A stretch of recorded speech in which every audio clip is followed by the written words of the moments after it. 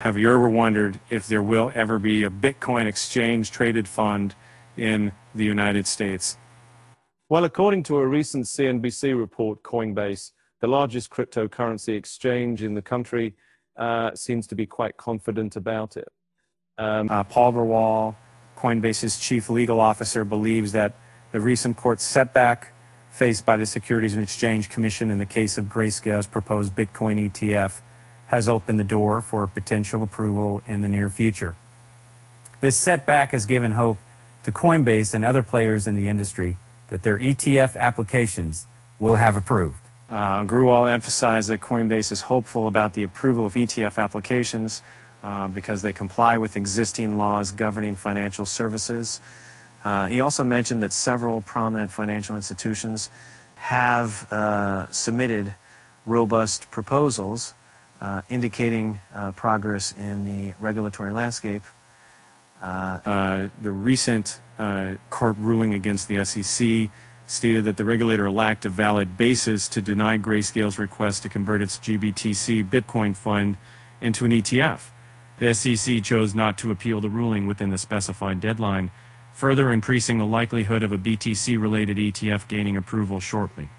However, Grewal made it clear that the final decision rests with the SEC, and he refrained from providing a specific timeline for the approval process. Nevertheless, he expressed confidence in the SEC's obligation to fulfill its responsibilities, especially in light of the court's decision and the requirement to apply the law impartially. The introduction of a Bitcoin ETF would be a game changer for investors, as it would offer them an alternative means to gain exposure to BTC without directly purchasing the cryptocurrency from an exchange. This could be particularly attractive to retail investors who are seeking Bitcoin exposure without the complexities of owning the underlying asset. And Coinbase, being the largest crypto exchange in the United States, stands to benefit greatly from the potential approval of the BTC ETF. The company's common stock is held in portfolios designed to provide investors with crypto exposure. While the recent court ruling has boosted prospects for a BTC ETF, it's important to note that Grayscale's bid to convert GBTC into an ETF is not without its challenges.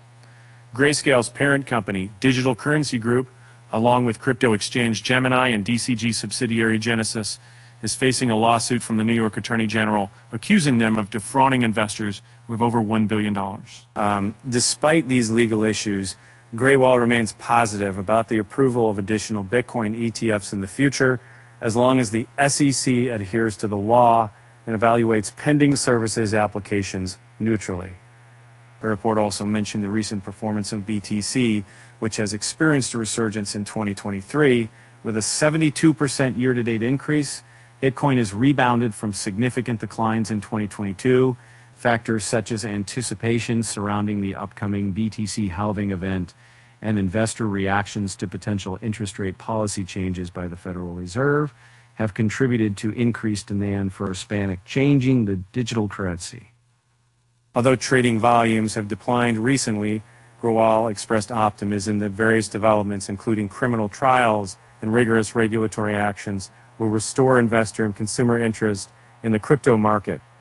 As the landscape for Bitcoin ETFs continues to evolve, market participants will closely monitor the SEC's stance and any potential regulatory developments that shape the future of cryptocurrency investment in products. And now, for a short joke about Bitcoin, why did the Bitcoin go to therapy?